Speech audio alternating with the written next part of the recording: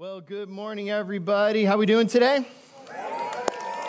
Great life. We got a packed house here at the 10:30 service. My name is Trevor. We have new people come to Community of Hope every single week here in person and online. So I want to welcome you. Let me introduce myself to you. To those of you who are new here, maybe with us online, I'm Trevor. I'm one of the pastors here, and we're just so thrilled that you've joined us here today. It's our privilege that you've come to worship with us today here at Community of Hope, and we're glad that you've joined us online too. Still, the vast majority of our church is online, which is crazy. More and more people are coming back in person, and we still have a ton of people with us online. So praise God for that. Jesus is building his church, and the gates of hell will not stand against it. Amen? Amen to that. Amen to that. Well, listen, everybody, we have a great day here in church. For those of you who have become to Community of Hope for a little bit, you know about this already. But for those of you who are our guests, either online or here in person, we're going to be taking communion today later in service.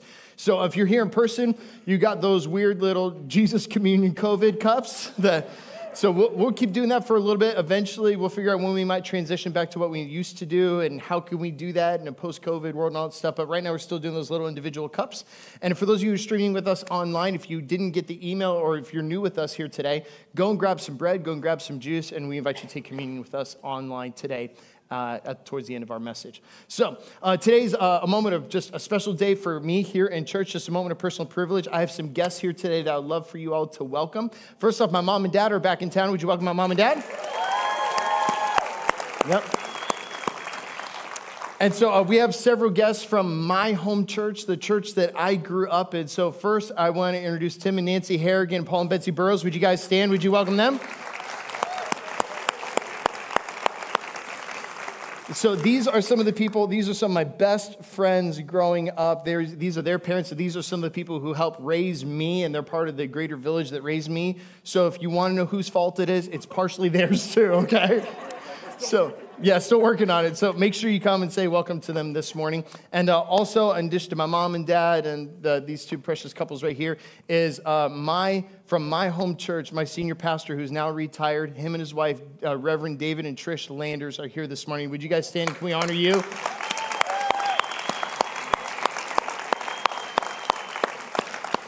And so I affectionately call him Rev. And I just want to honor the both of you. Thank you for being here today. They were here my very first Sunday at Community of Hope 7 years ago, and they're here again this morning. I love you. I honor you. I came to faith in your ministry. I came to know Jesus because of your church. Thank you. Thank you. And if I say any more, I'm going to embarrass him and I'll cry. So welcome to you guys. So it's also a big day for just the Community of Hope family. Again, if you're new with us, we're a multi-site church here in Palm Beach County. And over at our campus in West Palm Beach, our founding and lead pastor, Pastor Trevor, he's over there today. Big day in the history of the campus over there. We are installing, finally, a campus pastor there today. We have Jose Marrero here on the screen if you're in person. So right about now, Dale, I'm just going to do this. This wasn't in plan. Right about now, Dale is laying hands on him and praying for him. Let's pray.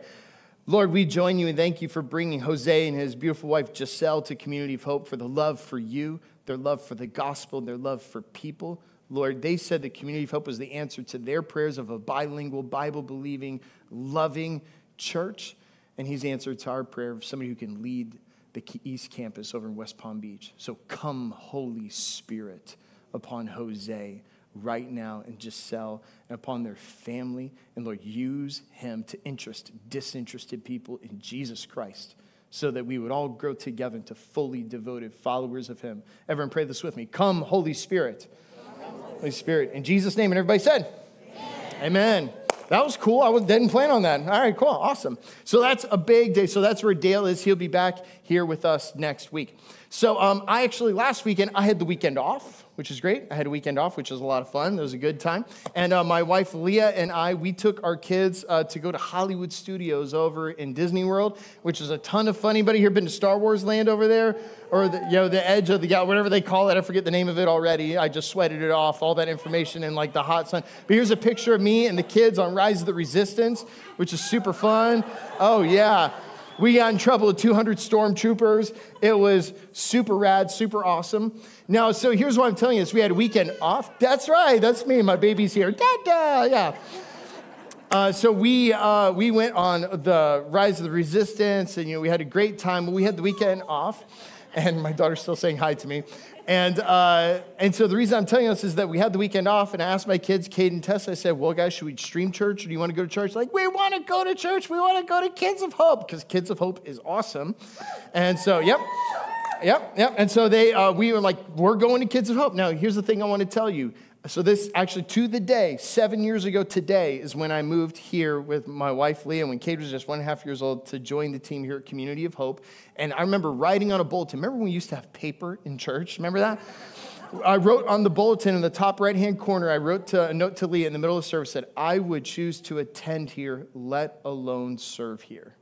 So this is my church, too. It's not just it's my job. This is my church. So I wanted to go worship at my church, even if I wasn't preaching. And so we were sitting kind of over there on that side of the room. For those of you online, it's like that side of the room. And I was sitting with some friends, and I was just enjoying church. And Keith and the team did a fantastic job leading worship. And Dale was doing a fantastic job preaching. He started off, which the message last week was really helpful, really challenging, wasn't it? Great way to conclude Mistaken Identity. So, but Dale previewed our new series called Unity, which we're starting today. And he started previewing, and he told everybody about it.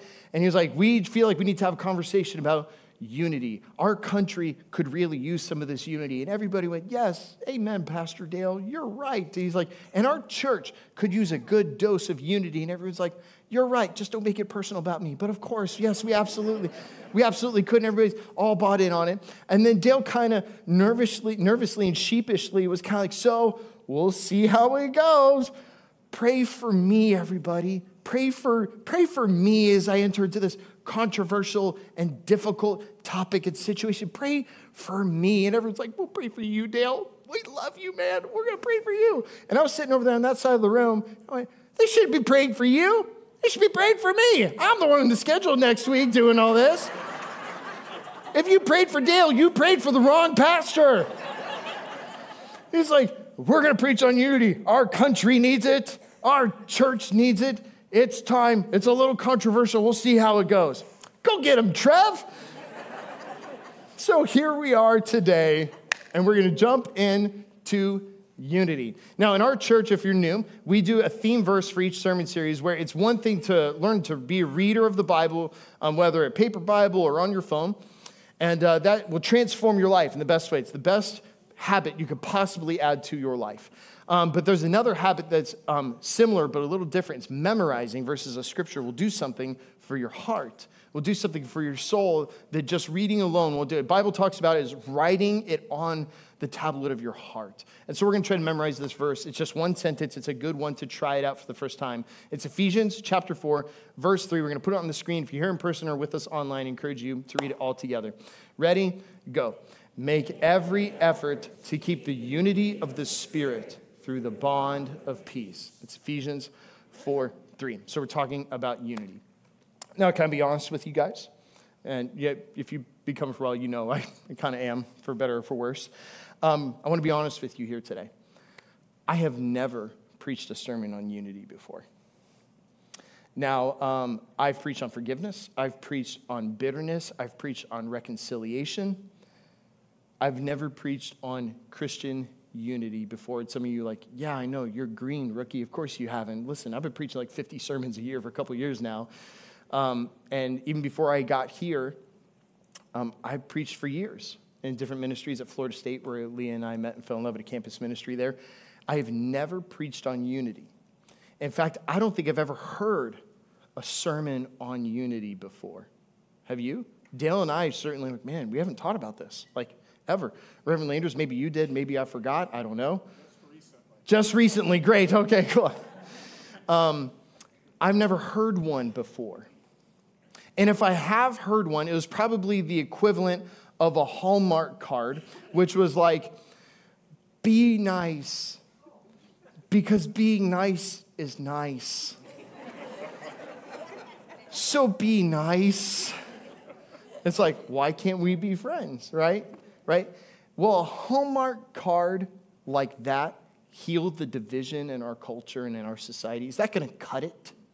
No. Everybody be nice is not going to cut it. And so what we want to do by the help of God's Spirit is to be able to have a discussion about unity that's more than just a stupid card, but we want to have a conversation about unity that might have intellectual strength to it, that might have a good philosophical undergirding to it, and might be deeply informed by the Word of God and by God's Word in the Bible.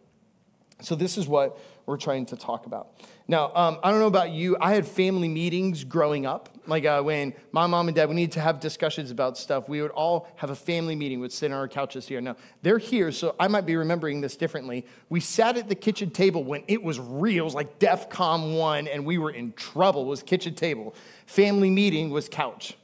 And we had to talk about issues in our family. And Lee and I do that. We do this, don't we? Kids to the couch, we need to have a family meeting. Don't shake your head, you know we do. And, we occasionally will have a family meeting about something like that. Now, I want to have a family meeting today. So if you are somebody who's navigating faith in Jesus, maybe you've never been to church, maybe it's been forever since you've been to church, maybe you're not sure, you can be an observer on this today. But you're most absolutely welcome. But we're going to have a family meeting with anybody here today, anybody online who self-identifies as a follower of Jesus. We're going to have a family meeting about the topic of unity. In fact, that's the title of today's message is Family Meeting. We're going to have a family meeting. We're going to talk about this. Now, we need unity.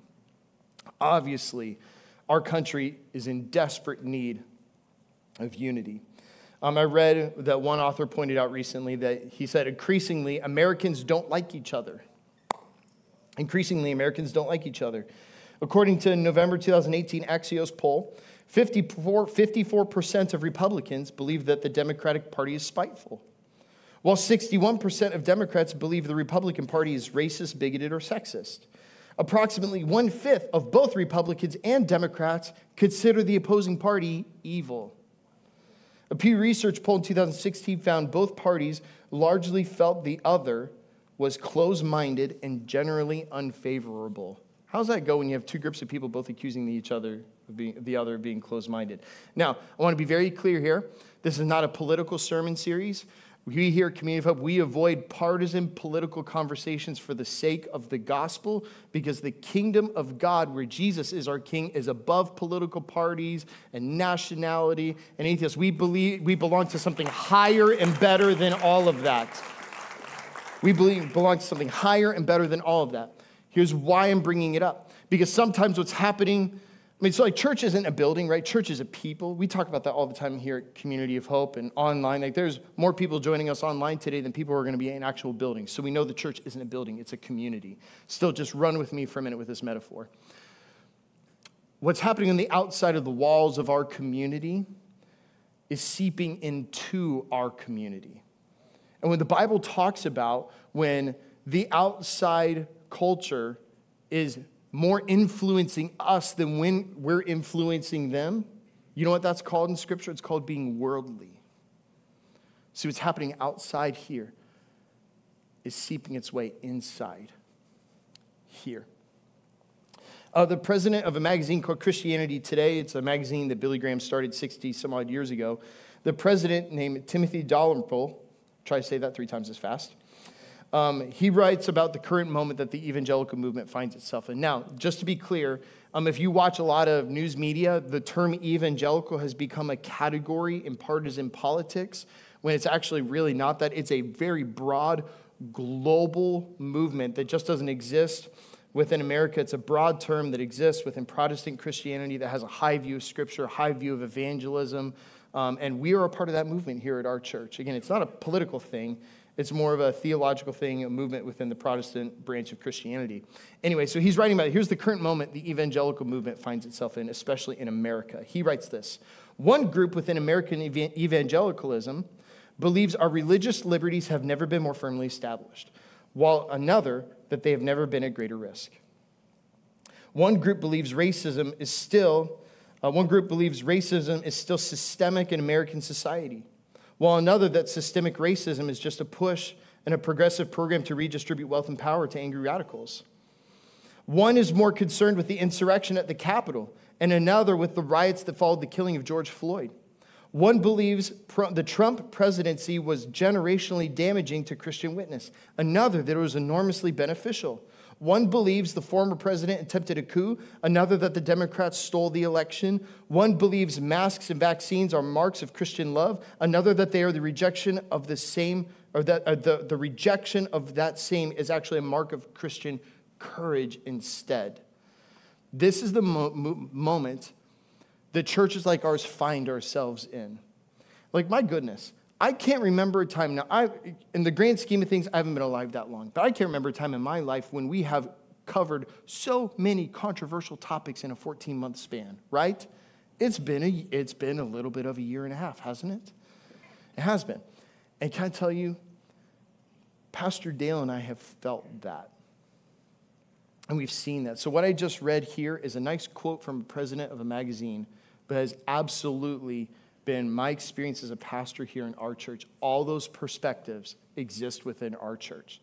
All of them. And all of that division and all of that is here in our church and in our community. Now, here's what I observe. And Pastor Dale agrees. And we talk about this all the time. We notice things. We notice that, generally speaking, people's outrage and disgust for others is on the rise. We observe that people's enemy list is increasing instead of decreasing. And we notice with all the hundreds of cups of coffees we've had with people over the past year and a half with every controversial topic that we've tried to navigate as a church, we've observed that almost universally with every person we've met with about any controversial issue, again, I'm dead serious here, almost universally, everyone believes Dale and I are only listening to people on the other side of the argument. Thank you for laughing at that. Thank you. It's ridiculous. I'm sitting there going, what world am I living in? Thank you. That actually makes me feel, that was a cathartic moment, man. Thanks a bunch. Can you be my counselor? Okay, great. Here's the point. Outrage is up, enemy list is up, and people's own feelings of marginalization, where everybody feels marginalized and no one's listening to us anymore.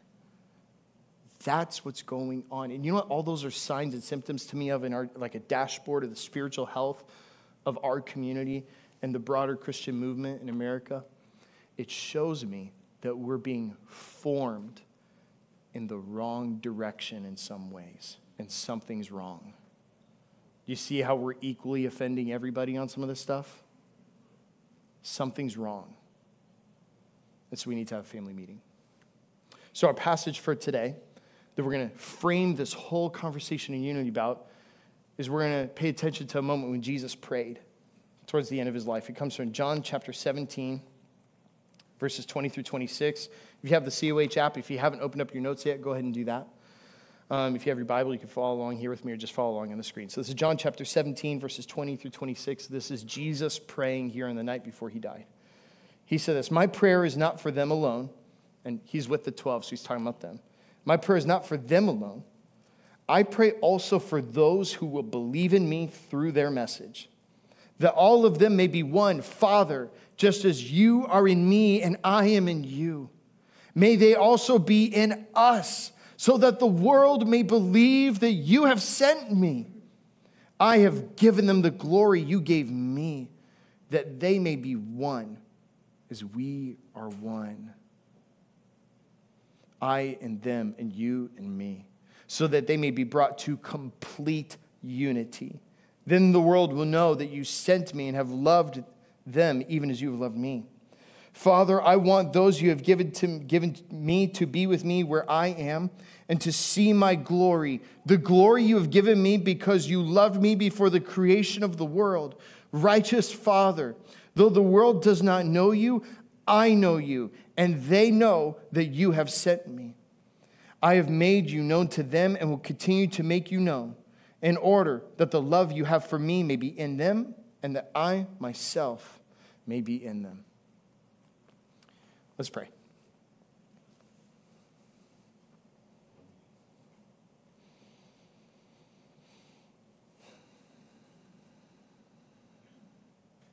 Instead of listening to me pray, I'm going to make a suggestion here. If you're willing, nobody has to do this. There's nothing magic about it. but if you're willing, would you just put your palms up on your lap as just a posture of openness and prayer?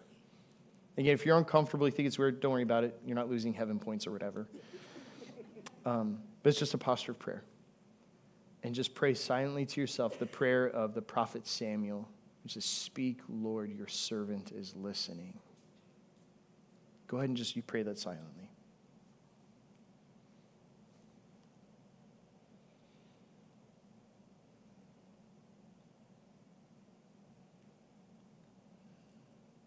Heavenly Father, we're listening. Speak to us, we pray. In Jesus' name. And everyone said, Amen. So this passage that we just read is the final night before Jesus' death. Nearly 1/4 of the entire book of John is the content of this one final night and meal that Jesus had with his disciples. John 13, 14, 15, 16, and 17. 5 chapters. It's almost 25% of the whole Gospel of John. Of the 4 Gospels, the ancient biographies of the life of Jesus, Matthew, Mark, Luke, and John, John is the oldest and was written last. It's almost like the Apostle John, late in his life, saw Matthew's copy, Mark's copy, Luke's copy, and thought, those are all great. They missed a lot of what happened on that final night, and it needs to be written down. 1/4 of the Gospel is one night's conversation. Powerful. The night is filled with high tension and high drama. Have you ever been with somebody right before they knew they were going to die? This is what's happening in this passage. Jesus, it's the last night before he's about to be betrayed and crucified. And so it's getting real. And it cuts through all the junk where he begins to say real things. He washes the disciples' feet. He teaches on how to be intimate with God and how to abide with the Father. He teaches on the person and work of the coming Holy Spirit, what would happen over the next 3 days. And then he prays for himself. He prays for the 12. And then he prays for everybody who would come to believe in his message through them. He prays for you and for me. And his prayer is amazing. It probably confused the disciples. He prayed this: may they be one, that they may be one. He prays for unity. He prays for unity. Now, what's interesting, if this is the night before you're about to die, if you have a moment to pray with your friends, final prayers, you're setting up your movement for all time, and what do you want to pray to the Heavenly Father to answer for you for what's about to happen? Is this what you think you would have prayed for? Do you think this is what the 12 thought he should be praying? Like, were they giving side eyes to each other? Like, he's asking for that? Like, part of me wonders if they thought that Jesus should have been praying for things like, Father, would you please overthrow the Roman Empire and liberate Israel from occupation from Rome? All of them would have been given a sounding amen to that. Jesus could have prayed some like spiteful prayer, like, Lord, overthrow Caiaphas. He was the high priest at the time who was totally corrupt and led to Jesus' execution. Overthrow Caiaphas and show him that he's a big jerk in your name. He could have prayed for the 12. I mean, maybe pray, when he was praying for all of them, maybe some of them wished, Jesus, would you just pray a little bit more that Peter would quit having foot and mouth syndrome? Can you quit praying for them? Can you quit praying for Matthew to be so tight with the money? Can you da-da-da-da-da? Maybe, and if Jesus is going to pray for all the people who are about to follow him and for all the people who are going to come to faith through the message of the 12, if he's trying to set up the movement for success, again, notice what he's saying, that the world will believe that you sent me, that the world will believe that Jesus is the Son of God, what would you have prayed? I think the vast majority of us would have prayed something like this: Father, would you let those who believe in their message be able to do lots of miracles, so pour out power, then the world will know. Or, Father, pour out growth and blessing and momentum, that they would just grow like crazy, and then the world would know. Or protect them from all persecution, that nothing ever bad would happen from, because nothing ever bad happens to them. Then the world would know that you are the Son of God, and that everyone would believe. And Jesus prays for none of that. And Jesus prays a maddening and confusing prayer: make them one, and then the world will believe that I am your Son. Mind-blowing. It's confusing to us, and I would bet my lunch. Do you see how I thought about that carefully?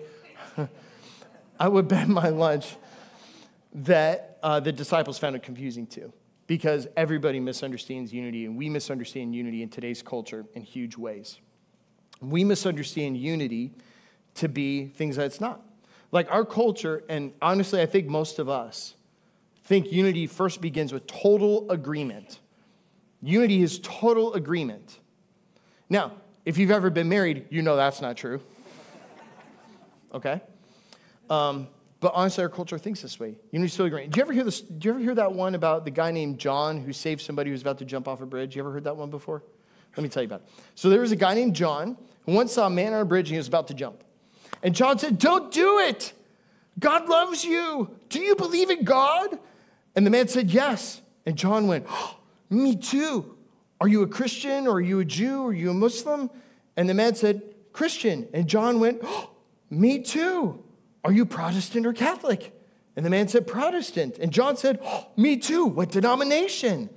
And the man said, "Baptist." Oh, John said, "Me too. Northern Baptist or Southern Baptist?" And the man said, "Northern Baptist." And John said, "Oh, me too. Northern Baptist or Northern Conservative Baptist or Northern Liberal Baptist?" And the man said, "Northern Conservative Baptist." And John went, "Oh, me too. Northern Conservative Baptist Great Lakes region or Northern Conservative Baptist Eastern region?" And the man said, "Great Lakes region." And John said, "Oh, me too. Northern Conservative Baptist Great Lakes Region Council of 1879 or Northern Conservative Baptist Great Lakes Regions Council of 1912. And the man said, "Council of 1912. And John said, "You heretic," and pushed him off the bridge.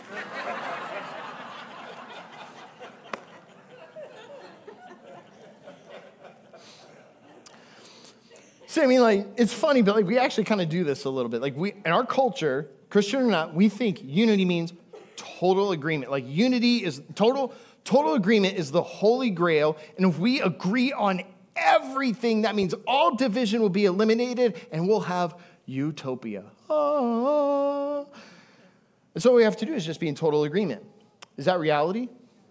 No, it's not. And so when you realize you can't have total agreement on everything, well, where does that go to next? Well, this goes to where we cancel each other. Now, this has been a lot in the news lately about cancel culture and all this other stuff. And can I just be real for a minute? Is cancel culture a real thing that we should deal with? Yeah, but let me tell you, I know lots of people who are, like, I'm not saying like anybody in this room, just speaking generally. I know lots of people who could be in this room or online who aren't in charge of any media company, but we will totally cancel somebody we don't like. Can I just say that? Can I just step on some toes? Can I say that? Okay, some people are like, "I can't believe he's doing this. Oh my gosh." Where we cancel other people. If you don't know what that means, that's where we just try to silence people because we don't like their disagreement with what we believe. And what we do when we try to cancel people, we try to silence people, you know what that is? That's actually the spirit of murder without the blood, because you actually don't want somebody to exist. Now, here's the only problem with canceling people. If you cancel them or silence their opinion about something that you don't have agreement on, do they go away? No. They're still there. And so if total agreement doesn't work and then canceling doesn't work, well, then what you're left to do is you're just left to hate people. And our culture is rife with hate, filled with hate and enemy making, and is on the rise in our culture and in our church. And so we hate each other. I mean, here's the problem again. This is a family talk. So this is for everybody who self-identifies as a follower of Jesus. If you're not a follower of Jesus, you're off the hook on this one, even though I would strongly recommend it's better for you to follow in the ways of Jesus. If you're a Jesus follower, let me say it clearly so you can hear me in the back. If you follow Jesus, you're not allowed to have enemies. If you follow Jesus, you're not allowed to hate anybody. Because Jesus says, love your enemies, pray for those who persecute you. Maybe the people we're most angry at in our culture, we should just spend more time praying for them instead of being angry at them, because it's hard to be angry at somebody you're praying for. And then all this dumps into, if you can't have total agreement, try to cancel people, we hate people, then it just lives into a culture where we're like living in conflict all the time. We're just swimming in it all the time and name calling and all this stuff. I mean, this is why social media has, in a lot of ways, has turned into like to a cesspool of people just yelling at each other all the time. I got off Facebook for the first quarter of the year just as an experiment. My mental health got better because I didn't listen to people who start yelling all the time. I deleted Twitter from my phone because all it is people screaming and yelling at each other. And we just live in conflict all the time. That doesn't work either because as the ancient wise philosopher Dr. Phil used to say, he used to say this, how's that working for you? How's all of that working for us? Is it? It's not. It's not. And what I'm here to tell you today is not to beat everybody up about our anger. I'm here to tell you Jesus has a better way. In fact, Jesus taught on this. We said, may they be one.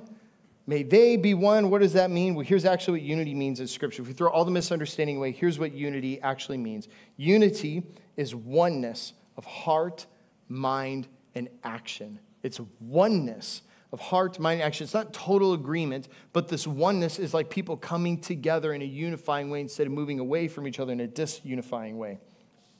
Here's some of the scriptures that help inform some of this. What's the scriptural testimony of this idea? Jeremiah 32:39 says this, and this is the Lord speaking through the prophet. He says, I will give them singleness of heart and action, so they will always fear me, and that all will go well for them and for their children and after them.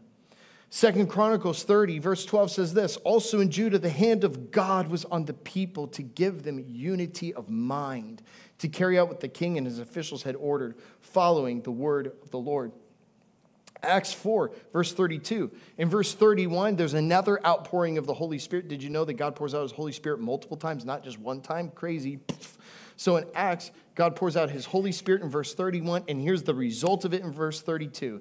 All the believers were one in heart and mind. No one claimed any of their possessions was their own, but they shared everything that they had. Here's the interesting thing and the amazing thing about all of this that gives me hope. I remember growing up, my mom and dad, when my brother and I would be fighting, dad would come in and go, knock it off, just get along. You know, we'd just do all that bickering stuff. Everybody bickered with their siblings growing up. If you're an only child, sorry, this is leaving you out. And it was just knock it off. And I feel like a lot of times when we think about unity, we're probably think God's just coming in, kicking in the door, going, everybody knock it off and get along. And we can't pull it off. According to these scriptures here, it's God who brings the unity. It's the work of the Holy Spirit that heals communities. It's the Spirit of Jesus that's at work in mending relationships and keeping people strong together. I don't have strength in myself, and neither do you, to be unified.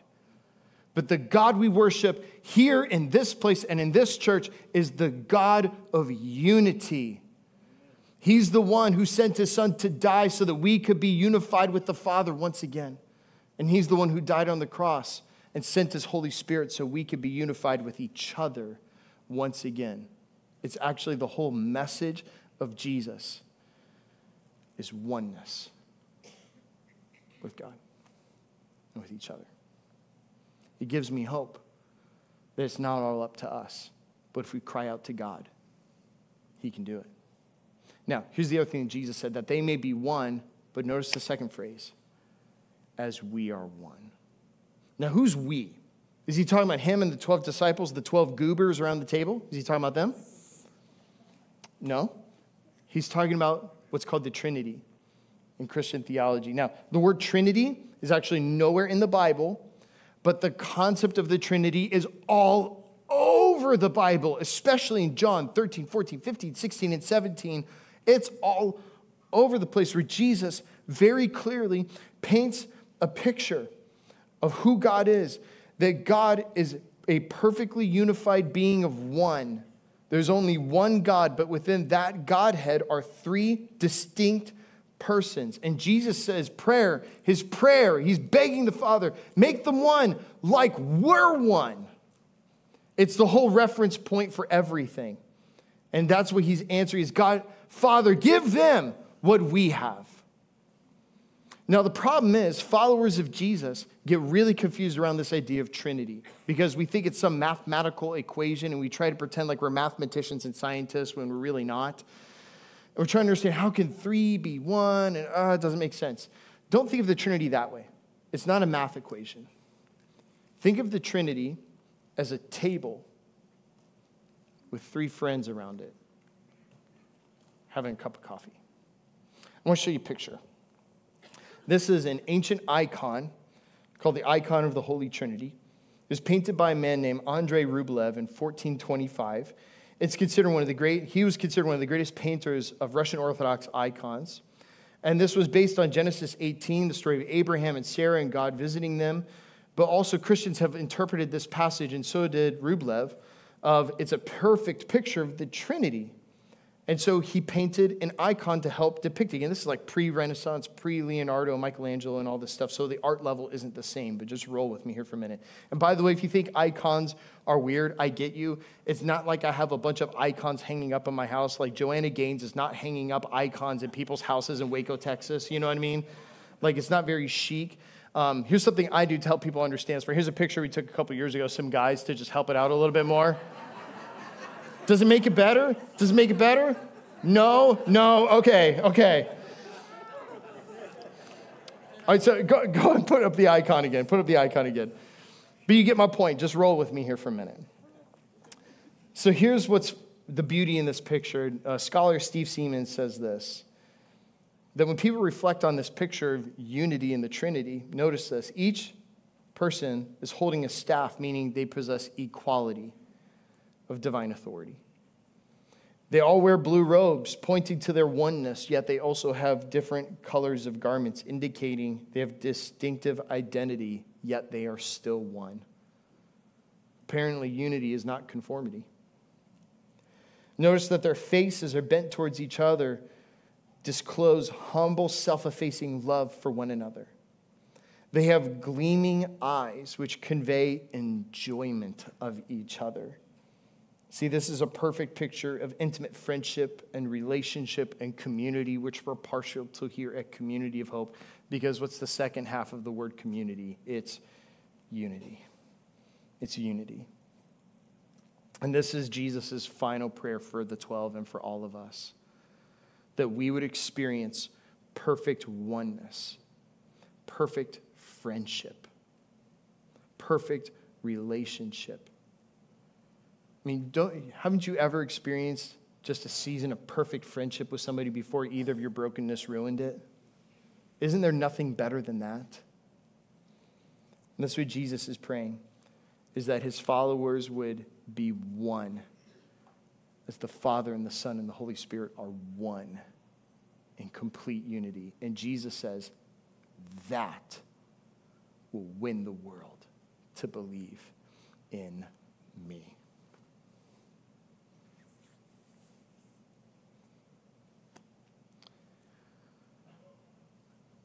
I want to ask you, what does it feel like when you think about unanswered prayers that you're carrying with you? I think of some of my most painful unanswered prayers. I think of when Lee and I were at Florida State, there was a pastor that we knew of whose daughter was in our ministry. He had 4 children, and he and his wife were both relatively young, and she all of a sudden overnight became septic out of nowhere. And we literally prayed all through the night, all night long, that she would be healed and God would spare her life. And she died in the morning.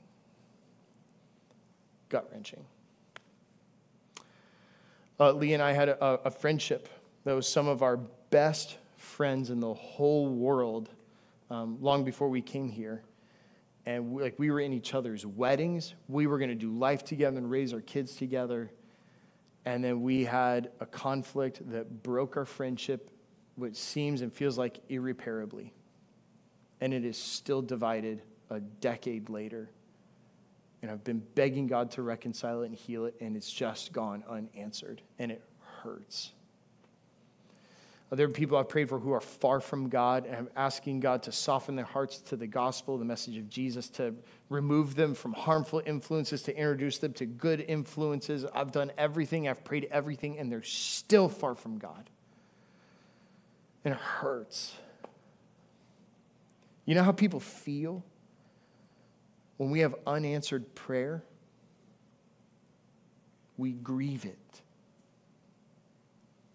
And I'm here to tell you today, this prayer of Jesus is the great unanswered prayer of Jesus.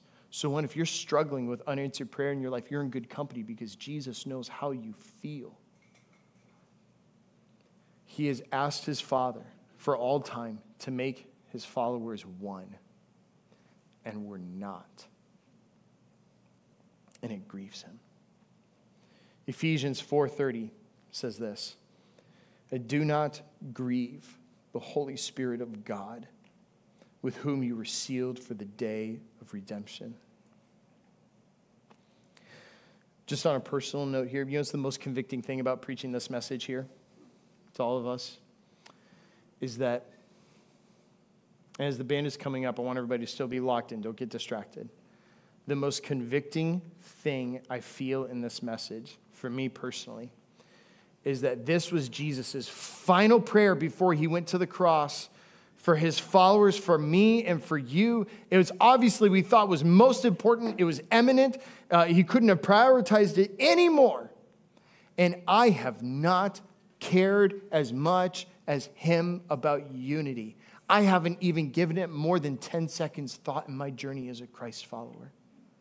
And I've prioritized my judgmentalism, my quick to judgment, my slander, my arrogance of feeling superior to other Christians and other followers of Jesus, and being divisive and being slandering and gossiping and all this stuff. When Jesus' prayer was, if they would just be one, the whole world would believe in me. And I haven't cared as much as I should. And neither have we. I think that's God's word for us today.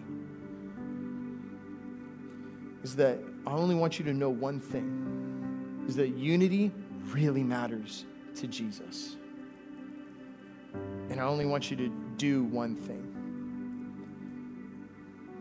I want us to begin by just confessing that Jesus, we've blown it. And we're sorry. See, there's no guilt trip here today. Nobody came to church to go, well, you should care more about it. Now, go home and live different and just try harder. That's not the gospel of Jesus. There is grace here in this room. The Spirit of Jesus, which can heal communities and bring unity and heal our divisions, is here in this room today. But to access that grace and that life-changing power of him, what has to happen is us acknowledging our shortcomings and our fallings and our failings and saying, Jesus, we've blown it. We need you. You are our only hope.